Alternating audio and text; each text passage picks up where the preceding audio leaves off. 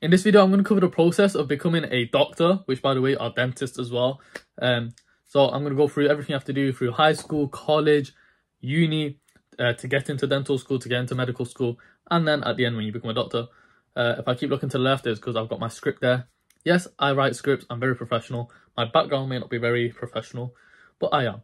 So if you don't know, I'm currently a dental student. I finished my second year, going into third year, starting September, obviously. And yeah, I'm going to run through my journey, my experiences, what you need to do to get to the position I am and further. Or to get into medical school, because I'm in dental school, because dentists are better. Okay, so let's start off at high school. So at high school, most future dental and medical students are usually top of their class. I emphasis on most because I wasn't. I was usually only good at maths. But even through like year 7 till year 9, if they're not top, usually year 10 and especially year 11, they're the ones getting the 8s, 9s, 7s lowest. Personally, I got 2 5s, a couple 6s, couple 7s, and like 2 8s. But that might seem like good at GCSEs. In uni, I had the worst GCSEs. All my friends are all 9s, all 8s. Everyone got minimum 7s at uni. So like, yeah, at 15 years old, you got to make sure you smash your GCSEs to get into dental school. Dental and medical school, the students there, they're all A and A-star students. So they've all got 8s, they've all got 9s. It's just how it is. Well, now when you hear, oh, someone's got all 9s, it may seem like a shock. Oh, they're so smart. In dental school, someone says they got all 9s. It's like, oh, nice. So does he. So does she. Usually it's people who want to go into medicine dentistry know that they need to do well in their GCSEs, so they're top of the class. Or people who are very smart, they get the 7s and 8s, and then when they're in college, they're like, okay, with these grades, what can I do? Medicine dentistry. So for medicine dentistry, unis actually care about GCSEs. A lot of other courses, they don't care about GCSEs. In high school, teachers might say GCSEs are very important, unis look at it. Mostly, it's either Oxford, Cambridge look at it, or like LSE, UCL, like top unis, or medicine dentistry, they have GCSE requirements. So this means that the whole process starts at 15 years old. And if you're not sure about your GCSE grades, just email universities or check UCAT to see if you reach the requirements or not.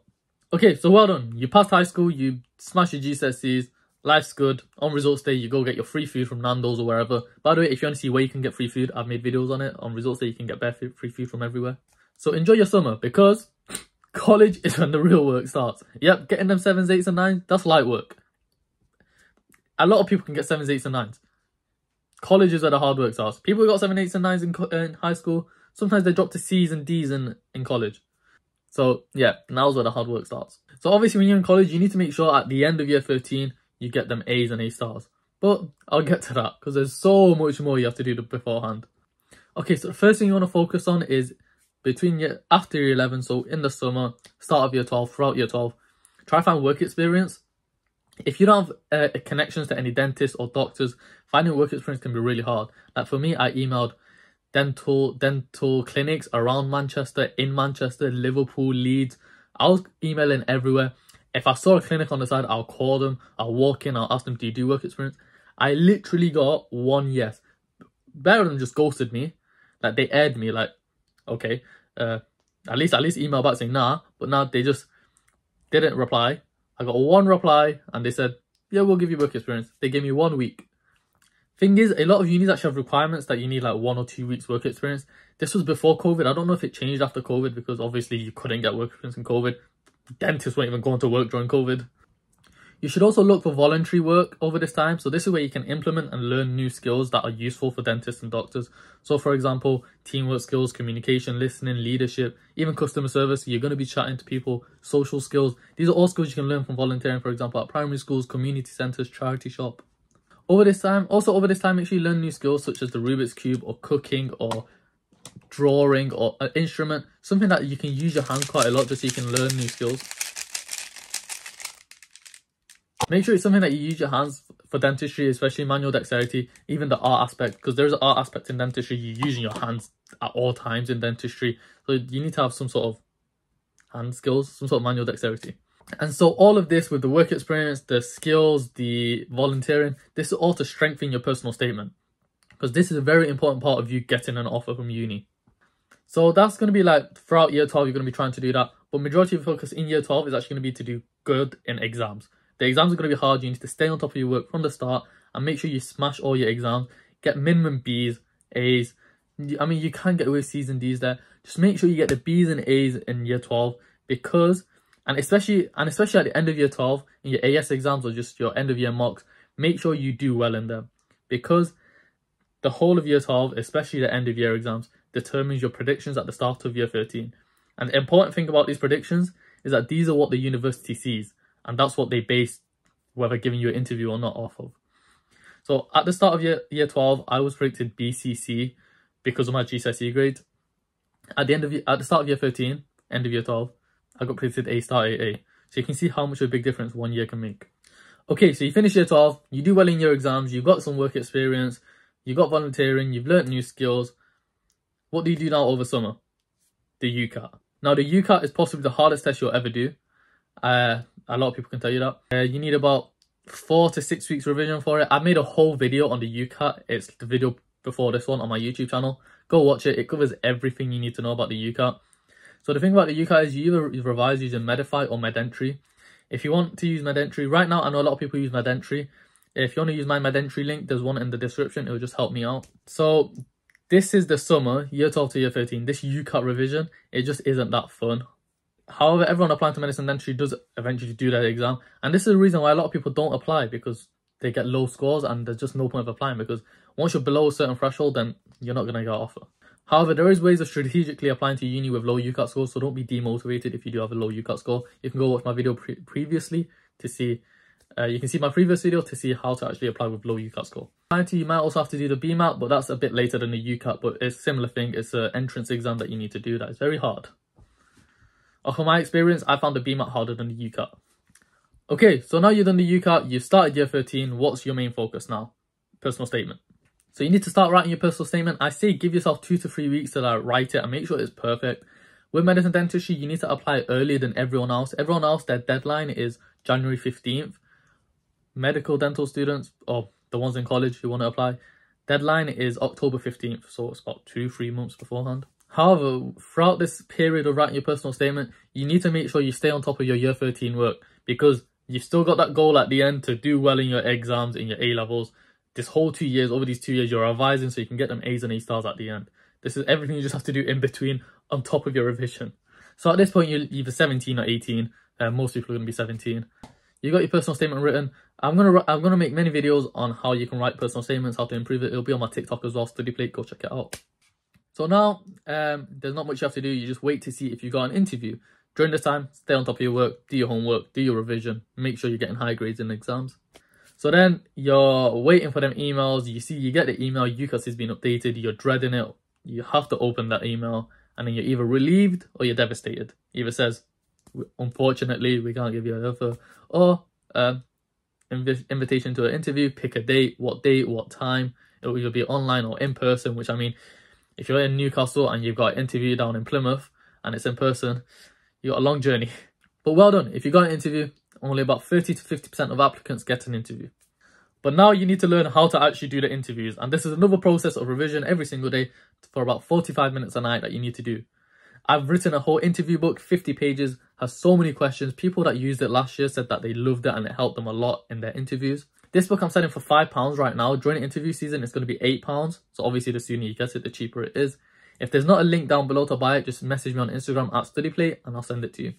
Genuinely, this book, I put about 5 weeks of my time into writing this book and it's really useful. But with this interviews, you have to do about 40 minutes of practice every night for about 3 weeks and then you go do the interview.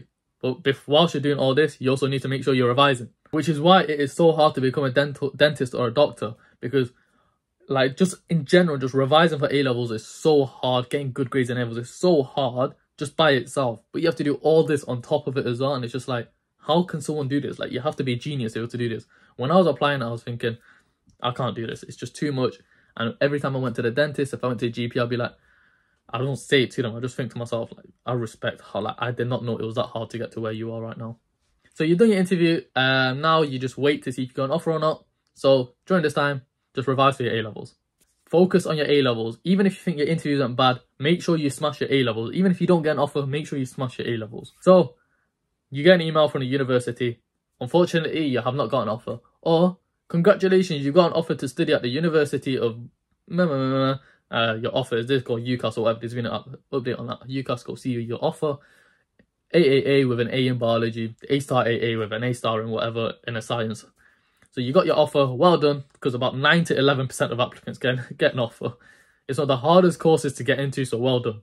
But if all 4 of your unis reject you, don't worry. Just make sure you smash your exams. Even if you got the offer, now that you got the offer, get their grades. If you don't get the grades, it's the biggest fumble of all time. You can't go through this whole process, get the offer, and then not get the grades. Like, come on, just to make sure you get the grades. So, A-level results day comes around, and you got your grades, you got your AAA, you got your A-stars, well done. Make sure you complete student finance, student accommodation, everything beforehand if you are going to uni. If not, take a gap year. Like, so many students are gap year students. Some of the first years are older than me because they're gap year students. And like, you're very lucky. You'll be very lucky to get in first time round, 18 years old, starting uni. A lot of people, medicine, dentistry take gap years, and that's completely fine. In that year off, if you have got the A-level grades, you do need to do the UCAT again. Probably apply the same personal statement or improve your personal statement a bit. Do interviews, and if you get the offer again, then you got the grades, you get in. You pretty much got unconditional after the offer. Just throughout this whole process, GCSEs, AS, A-levels, make sure you don't have to resit anything, because universities don't accept resits. A lot of universities don't accept resits. I'm not sure why, but it's just something, they don't accept resits, which just makes the application even harder. So make sure you do well first time round. So now let's say you made it to uni, well done, you're a student, dental student, medical student. You've done all this hard work to get here, and now you're just 1 in 100. There's nothing special about you, everyone else is just like you. But you have to make sure you get through every single year at dental and medical school, because these are very, very hard years. A lot of students fail these years, they have to resit. Yep, the ones who did everything beforehand, got here, they have to resit again, and just try not to get kicked out. But yeah, I mean, even if you do fail a year, don't worry about it. A lot of people resit. It's only 1 year in a 50-year, 60-year career. Let's say you get through the 5 years of uni, and now you're either a doctor or a dentist who is still a doctor. You're 23 years old, or 24, or 25, depending on when you started uni. And bam, you go to work, foundation, F1 if you're a dentist, F1, F2 if you're a doctor, and then carry on with life. So from this video, you can see how hard it is to actually get in. I don't want this to demotivate you from going in. I'm just showing you the reality of it. Everyone does this. A lot of people go through this process. Don't feel like, oh, you have to be someone special. Look at my GCSE results. I had no like private tuition or nothing. And look at, I got in. If I got in, you can get in. Trust me, if I got in, you can get in too. Just, you have to work for it. If you have to anyone in my college, if you ask any of my teachers, any of my friends, they'll say I was the hardest working guy in college. Or girl, I was one of the hardest working people in college. All you have to do is work hard and you can get in. And if not, then it's just not meant to be. But this is the process of being a doctor, dentist, or medical doctor in the UK. And maybe Australia as well, because I know they do UCAT. But yeah, that's it.